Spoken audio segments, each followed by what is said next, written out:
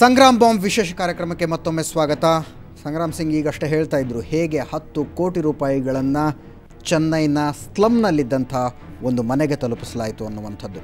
So Sangram Singh ಅವರು ನೀವು ಕೇಳ್ತೀರಿ ಅಟ್ಲೀಸ್ಟ್ ಒಂದು ಸಣ್ಣ ಅಕ್ನಾಲೇಜ್ಮೆಂಟ್ ಅವರು ತಗೊಳ್ಳೋಣ ದುಡ್ಡು ತಲುಪಿದ್ದಕ್ಕೆ ಅಂತ.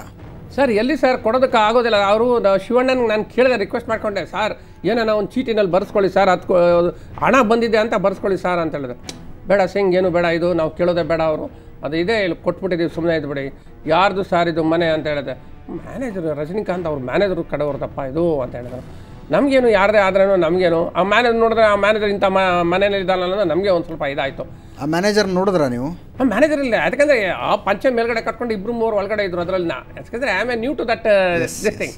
ನಾನು ಇವ್ರ ಮ್ಯಾನೇಜರ್ ಏನು ಅಂತ ಹೇಳಿದ್ರೆ ಗೊತ್ತಾಗಲ್ಲ. ಯಾಕಂದರೆ ಇದರಲ್ಲಿ ಹೋದರೆ ತಮಿಳ್ನಾಡು ಎಲ್ಲರೂ ಪಂಚೆಗಳು ಮೇಲ್ಗಡೆ ಕಟ್ಕೊಂಡಿರ್ತಾರೆ. ಇದರಲ್ಲಿ ಯಾರೋ ಒಬ್ರು ಇರ್ಬೋದು, ಯಾಕಂದರೆ ಅವ್ರ ಕಡೆಯವ್ರು ಇರ್ಬೋದು ಅಂತ ಹೇಳಿದೆ. ಐ ಜಸ್ಟ್ ಫೀಲ್ ಇಡ್, ಯಾಕಂದರೆ I have to carry out the instructions of Shivanna and Rajanna. ಇದರಿಂದ ನಾನು ಫರ್ದರ್ ಎನ್ಕ್ವೈರೀಸ್ ಮಾಡೋದಕ್ಕೆ ನನಗೆ ಇದಿರಲಿಲ್ಲ.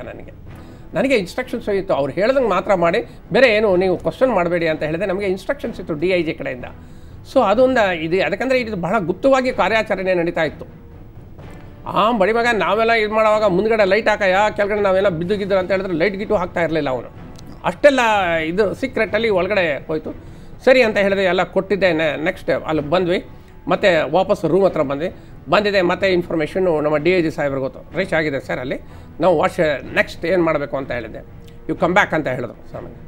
ನಮಗೆ ಅಷ್ಟೊತ್ತಿಗೆ ನಾವೇನು ಹೇಳಿದೆ, ಶಿವರಾಜ್ ಕುಮಾರ್ ಮತ್ತು ಅವರಿಗೆ ಹೇಳಿದೆ, ಸರ್ ಈಗ ನಾನು ಆಯ್ತಲ್ಲ, ಈಗ ಐ ವಿಲ್ ಗೋ ಸರ್ ಅಂತ ಹೇಳಿದ್ದೆ. ಆಯಿತು ನೀವು ಹೋಗಿ, ನಾವು ಇಲ್ಲೇ ಇರ್ತೀವಿ, ನಾವು ಮುಂದೆ ಇದು ಮಾಡಬೇಕು ಅನ್ನೋದೇ ಇರುತ್ತೆ, ಅದನ್ನು ನಾವು ಮಾತಾಡ್ಕೊಳ್ತೀವಿ, ನಾವು ನೀವು ಹೋಗಿ ಅಂತ ಹೇಳಿದ್ದೆ. ಸರ್ ಮತ್ತೆ ಹೋಗಿ ಏನಾನ ಅಲ್ಲಿ ಹೇಳು, ಮತ್ತೆ ಇನ್ನೊಂದು ಸಲ ನೋಡಬೇಕಾ ಸರ್, ಏನಾಗಿದೆಯೋ ನೋಡೋಣ ಸರ್ ಅಂತ ಹೇಳಿದೆ. ಏನು ಬೇಡ ಸಿಂಗ್, ಅದು ತಲುಪ್ಕೊಳ್ಳುತ್ತೆ, ಅದು ಬಿಡಿ ಅಂತ ಹೇಳಿದ್ರು. ಸರಿ ಸರ್ ಅಂತ ಹೇಳಿದೆ. ಅವರಿಗೆಲ್ಲ ಸ್ವಲ್ಪ ಸಮಾಧಾನ ಮಾಡಿದ್ದೆ. ಧೈರ್ಯ. ನಿಮಗೆಲ್ಲರೂ ಒಂದು ಕಡೆ ಅಂದಾಜು ಬಂತ, ವೀರಪ್ಪನಿಗೂ ಕಾಡಿನಲ್ಲಿರುವಂಥ ವೀರಪ್ಪನಿಗೂ ಚೆನ್ನೈನಲ್ಲಿರೋ ಆ ಮನೆಗೂ ಏನು ಸಂಬಂಧ, ನೀವು ಅಲ್ಲಿಗೆ ತಲುಪಿಸಿರುವಂಥ ದುಡ್ಡು ಅಲ್ಲಿಗೆ ಹೇಗೆ ಹೋಗುತ್ತೆ, ಏನಾದ್ರು ನಿಮಗೆ ಒಂದು ಏನು ಸರ್ ಅದು ನೀವು ಹೀಗೆ ಕೇಳ್ತಿರಲ್ಲ ಸರ್ ನೀವು. ನಾನು ಹೇಳ್ತಾ ಇದ್ದೀನಿ, ಅಲ್ಲಿ ರಜನಿಕಾಂತ್ ಅವ್ರ ಮ್ಯಾನೇಜರ್, ಬಿಕಾಸ್ ಅಲ್ಲಿ already there was a contact between the family and ಅವನಿಗೆ ಕಾಂಟ್ಯಾಕ್ಟ್ ಆಗೋಗ್ಬಿಟ್ಟಿದೆ ಅಲ್ಲಿ. ಆದ್ರೂ ಸಹ ಏನಾಯಿತು ಅಂತ ಹೇಳಿದ್ರೆ ನಾನು ವಾಪಸ್ ಬಂದ್ಬಿಟ್ಟಿದ್ದೆ. ನಿಮಗೆ ಒಂದು ಅಂದಾಜು ಇರಲಿಲ್ಲ ಏನಾಗುತ್ತೆ ಅಂತ. ಚೆನ್ನೈಗೆ ದುಡ್ಡು ತಗೊಂಡು ಹೋಗಬೇಕು ಅಂತ ಹೋದ್ರಿ, ಯಾರಿಗೆ ಕೊಡ್ತೀವಿ, ಎಲ್ಲಿ ಕೊಡ್ತೀವಿ, ಏನಾಗುತ್ತೆ ಏನೂ ಗೊತ್ತಿರಲಿಲ್ಲ ನಿಮಗೆ? ಏನೂ ಇಲ್ಲ ಸರ್, ನಾವು ಡೀಸೆಲ್ ಹಾಕಿದ್ರೆ ನಾವು ಸ್ಲಿಪ್ ಕೊಡೋಕೆ ಬಂದ, ಅದನ್ನು ಬೇಡ ಅಂತ ಹೇಳ್ತಾ ಇದ್ವಿ ನಾವು. ಪ್ರೂಫ್ ಇರೋದು ಬೇಡ ಅಂತ. ಯಾವುದು ಪ್ರೂಫ್ ಇರೋದು ಬೇಡ, ನಥಿಂಗ್. ಈವನ್ ಆಫೀಸಲ್ಲೂ ಅಷ್ಟೇ, ನಾನು ಎಲ್ಲಿಗೆ ಹೋಗ್ತೀನಿ, ಏನು ಮಾಡ್ತೀನಿ, ಯಾವುದೂ ಇದೇ ಇಲ್ಲ. ಸುಮ್ಮನೆ ಯಾವುದೇ ಕ್ಯಾಶುವಲ್ ಹೋದಂಗೆ ಅಷ್ಟೇ ಬಂದಂಗೆ ಆಯಿತು. ನೆಕ್ಸ್ಟ್ ಡೇ ನಾನು ಬಂದುಬಿಟ್ಟಿದ್ದೆ. ನೆಕ್ಸ್ಟ್ ಡೇ ನಾನು DIG ಹತ್ರ ಬಂದೆ. ಸರ್ ಕೆಲಸ ಮುಗೀತು ಸರ್ ಅಂತ ಹೇಳಿದ್ರು. ಗೊತ್ತಾಯ್ತಪ್ಪ, ಎಲ್ಲ ಅವರು ಫೋನ್ ಮಾಡಿ ನನಗೆ ಕಳಿಸ್ತಾ ಇದ್ದಾರೆ. ಆಯಿತು, you attend your normal duties but very secret, don't tell anything what has happen. ನಿಮ್ಗೆ ಯಾರನ್ನ ಕೇಳಿದ್ರೆ ಎಲ್ಲಿ ಹೋಗಿದ್ದೆ, ನಮ್ಮ ಮನೆ ಕೆಲಸ ಆಯಿತು ಸರ್, ಅದಕ್ಕೆ ಹೋಗಿದ್ದೆ ಅಂತ ಹೇಳಿ. ಇವತ್ತು I don't want anybody to here this one. ಆದ್ರೂ ಸಹ ನಮ್ಮ Mahesh ಸಾಹೇಬ್ರದ್ದು, because he is the immediate SP for me. Mahesh ಸಾಹೇಬರು ಅವ್ರಿಗೆ ಸ್ವಲ್ಪ ಭಾಳ ವೆರಿ ಇಂಟೆಲಿಜೆಂಟ್ ಇದ್ದರು ಅವರು. ಅವ್ರಿಗೆ ಸ್ವಲ್ಪ ಗೊತ್ತಾಗ್ತಾ ಇತ್ತಿದ್ದು, ಏನಪ್ಪ ಆಯಿತು, ಏನು ಎಲ್ಲೆಲ್ಲ ಹೋಗಿದ್ದೆ, ಏನೋ ಬಂದೆ ಅಂತ. ಎಲ್ಲಿ ಹೋಗೋದು ಸರ್, ಮನೆ ಕೆಲಸ ಆಯಿತು, ನಾನು ಹೋಗಲಿಲ್ಲ ಸರ್. ಭಾಳಷ್ಟು ನನಗೆ ಇದು ಮಾಡಿದ್ರು. ಕಡೆಗೆ ನಾನು because I have given my this thing work to the DIG, ನಾನು ಹೇಳಲಿಲ್ಲ. ಕಡೆಗೆ ವಿಷಯ ಹೇಳಿಲ್ಲ ನೀವು? ವಿಷಯ ಹೇಳೋದೇ ಇಲ್ಲ ಯಾರಿಗೂ.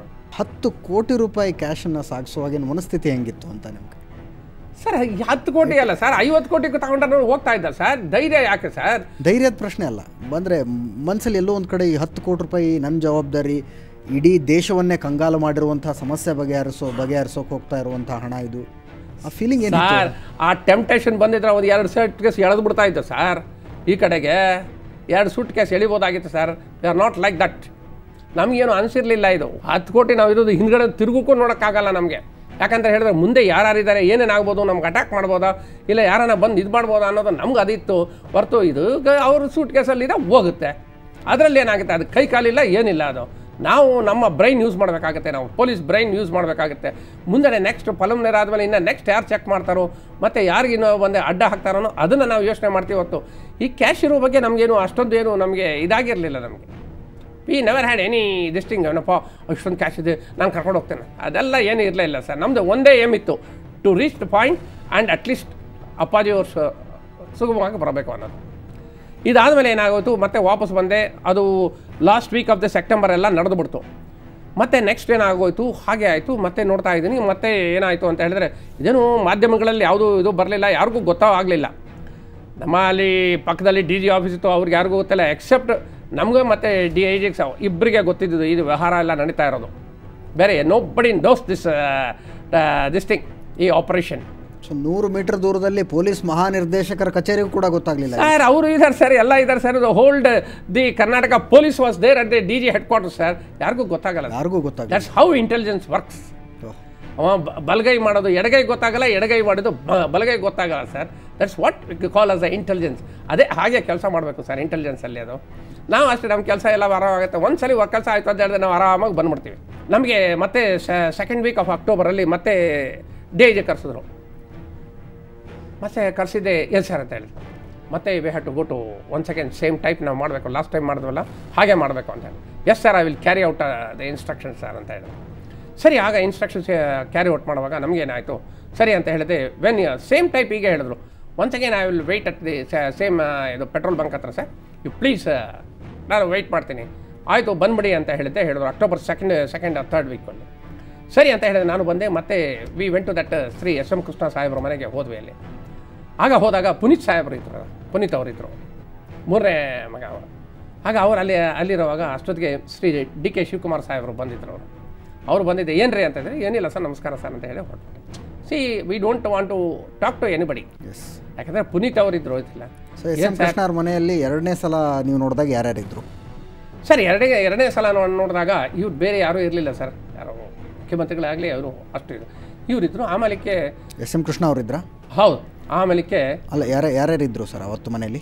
SM ಕೃಷ್ಣ ಇದ್ರು, ಆಗ ಮುಖ್ಯಮಂತ್ರಿ ಅವರಿದ್ರು, ಮತ್ತೆ ಇವರು ನಮ್ಮ ಗೃಹ ಮಂತ್ರಿ ಅವರಿದ್ರು. ಯಾಕಂದರೆ ಕನ್ಸೈನ್ಮೆಂಟ್ ಇಡುವಾಗ ಅದೇನೇನು ಇನ್ಸ್ಟ್ರಕ್ಷನ್ಸ್ ಇತ್ತೋ ಅಷ್ಟು. ಆಗ ನಮ್ಮ ಪುನೀತ್ ಇವ್ರಿಗೆ ಕೇಳಿದೆ, ಏನು ಸರ್ ಇಷ್ಟೊಂದು ಹಣ ಹೋಗುತ್ತೆ, ಭಾಳ ಕಷ್ಟ ಆಗುತ್ತಲ್ಲ.